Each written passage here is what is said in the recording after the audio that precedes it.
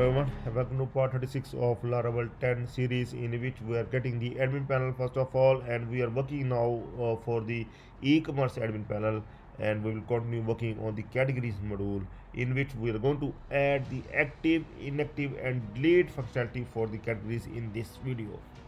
Okay, then let's start. Here we have shown the all the categories we are able to display in the admin panel in the last video.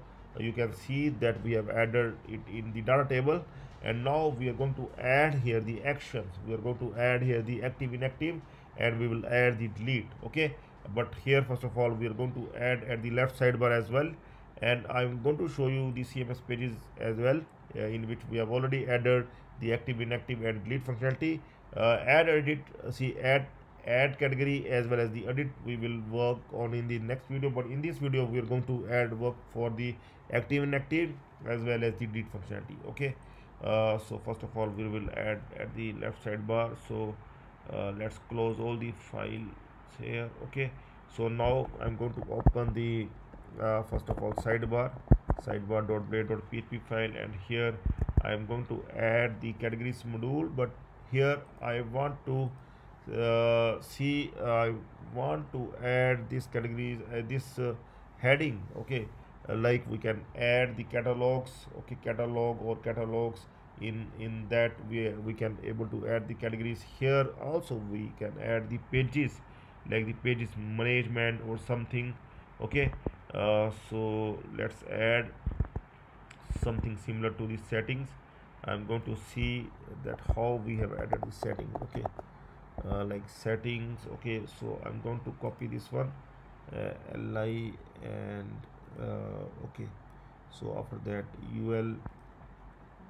Okay, so this complete I'm going to add for the settings, and let's see, this complete we are going to add here, and this one we will add after CMS pages. So I'm going to close this one li, and here also li I'm going to close, and then I'm going to add here the another li after this one. So let's add this one. Okay, now I can make the changes here, like catalogs. I can add here the catalogs. Okay, so see, this active, inactive we can add later on, or see what we have done there. We can see after dashboard settings here. Okay, so in the same way we can just simply copy this one, and here we can able to add it like this, and here we are going to add the categories module, and here we are going to add for the products module as well, that we will add later on in the series. Okay, so only then the categories will get selected, and here once again we are going to show here the categories, and here admin categories we are going to show the categories here. Show it like this, categories. So here we are going to show the products or some other module that will come, and here we are going to show the products.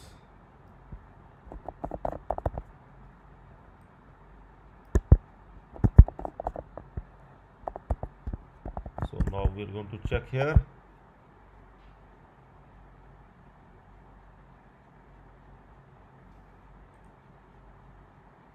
Okay, now fine, now we able to see the categories, and we able to select the catalogs as well. Okay, for the catalogs we can show some other icon. Okay, so for this one we can add some other, like I don't know that whether it will work or not.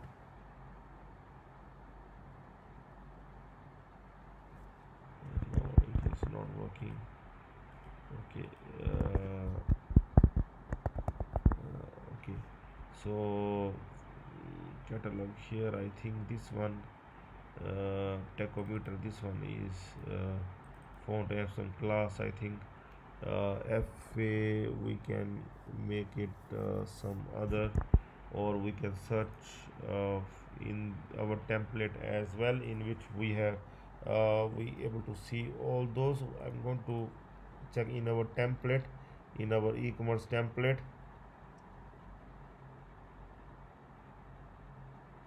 Admin LTE e-commerce template. Okay, so we can open it like index 2.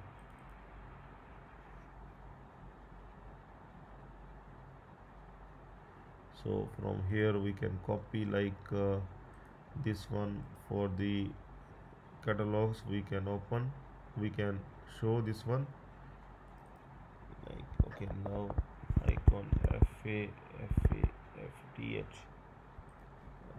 we can make this change and we'll see like if it will work or not. I'm not sure.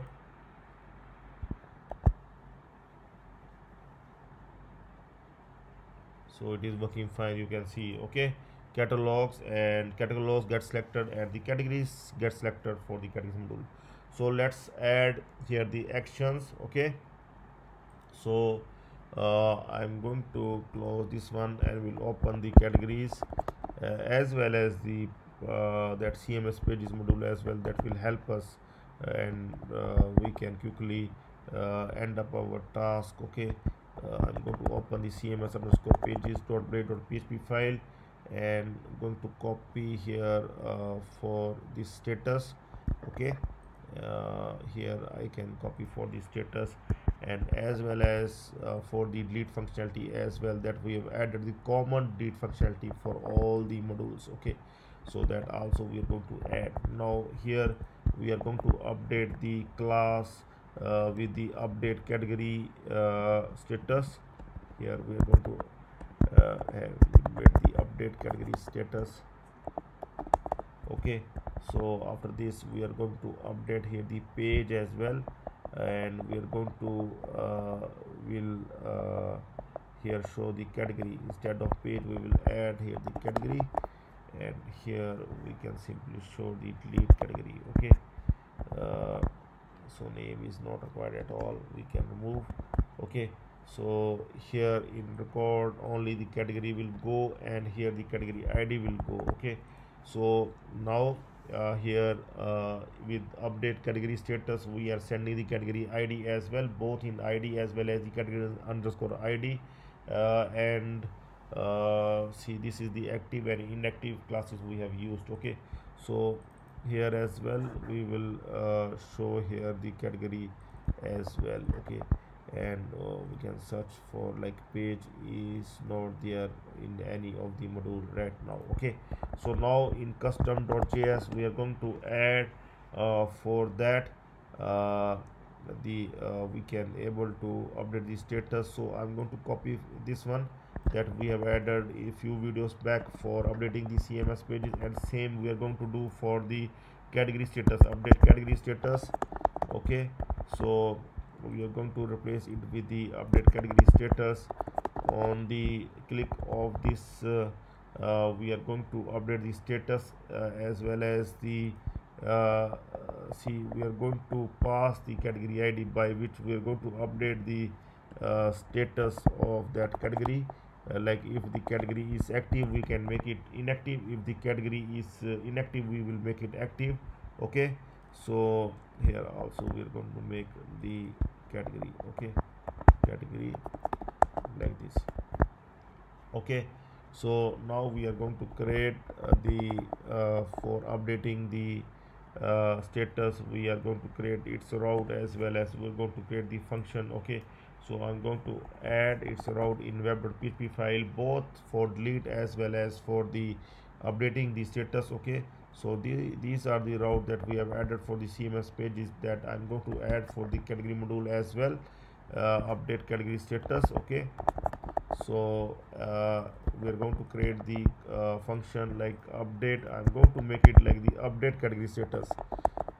See, earlier on we have done the CRUD functionality, so that's why we have got the automatic function in the CMS controller.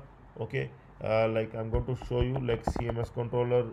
We got all the functions automatically get created like these: index, create, store, show, edit, okay, update, destroy. All these functions automatically created with the help of the resource controller, and we have used the CRUD. But and the same thing we are going we are doing right now, but with our custom function names. Okay, so you can always update the function name as per your own choice.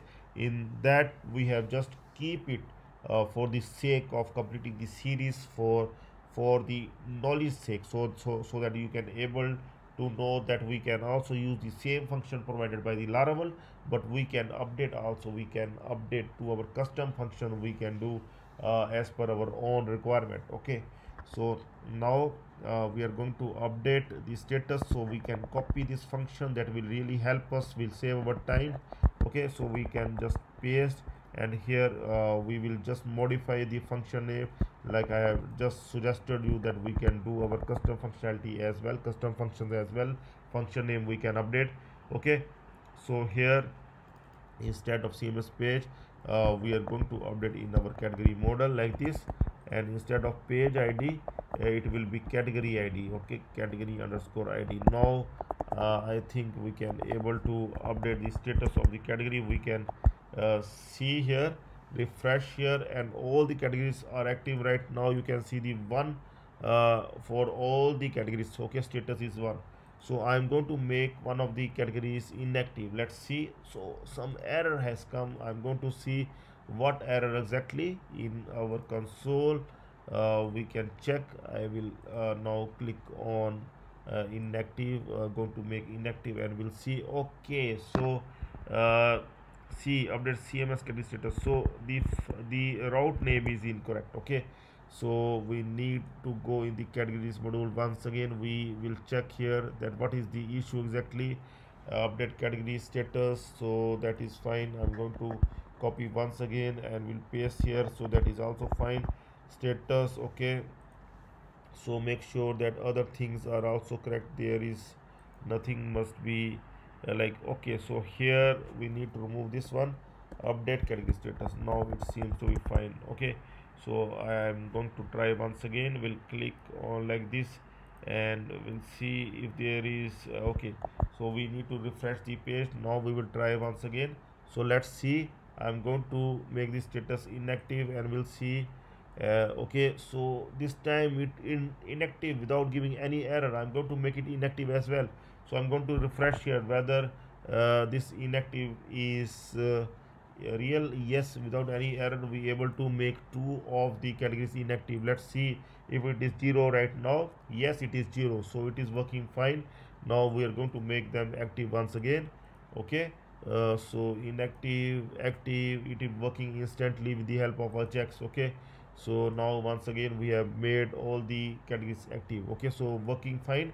Active, inactive is working fine. Anytime you can make any category disable. Okay, so now we're going to work on the delete functionality. uh, okay, so for the delete functionality, we will copy once again this destroy function, that is for the delete category. We can use it for the delete category as well. Okay, so here I'm going to copy its function name as well, and still we don't have any route for it. I'm going to copy this route. Any route I can copy, I can copy from that route. And now we are going to delete the category as well, and in the category controller we are going to create one function here, delete category function. Okay, delete category like this, and this function we are going to add inside the here in category controller. So this function name we are going to keep here, and we're going to remove the category here with the ID. Okay, and here we're going to show category deleted successfully. Okay, so let's see. Now let's refresh, and we're going to check whether we able to delete any of the category or not. And see, I'm going to delete this last one, kids category. Let's see. So our sweet alert is working fine, that we have added commonly for all the modules, so that we are not required to work on it again and again. We are not required to waste any time. So right now I'm going to make it cancel, so it is working fine. Okay, if the mood change, like we don't want to delete the category, so it is at that time we can just can click on cancel, or by mistake if the admin clicks on delete by mistake, then it is asking, are you sure? If the admin say no, I don't want to delete, then he can click on cancel. Okay, so if he is sure to delete, then he can click on yes, delete it. So let's see, delete, your file has been deleted, and let's see the category deleted successfully. So it is working fine, we able to delete that sixth category, that the kids category we able to delete. Okay, so here also you can see that we able to delete that kids category at last. Okay, so once again we can add here the kids category. Okay, so we this time I'm going to add the categories from the PHP my admin. Okay, here I'm going to add it, the kids category. Okay, and its parent ID is 1. Okay, so click on go. So the kids category gets created once again, and make sure that next ID is 7. Yes, it will be fine, and now we can see the kids category come back again. Okay, so both active inactive as well as the delete functionality is working for the categories. So in the next video we will continue further. We are going to add the new category, and we'll work on the edit as well, and after that we are going to work on the categories, roles and permissions. Okay, add, edit, remove. Okay, so that thing also we're going to do. So stay tuned for the next video. That's all for now. Have a nice time. Goodbye.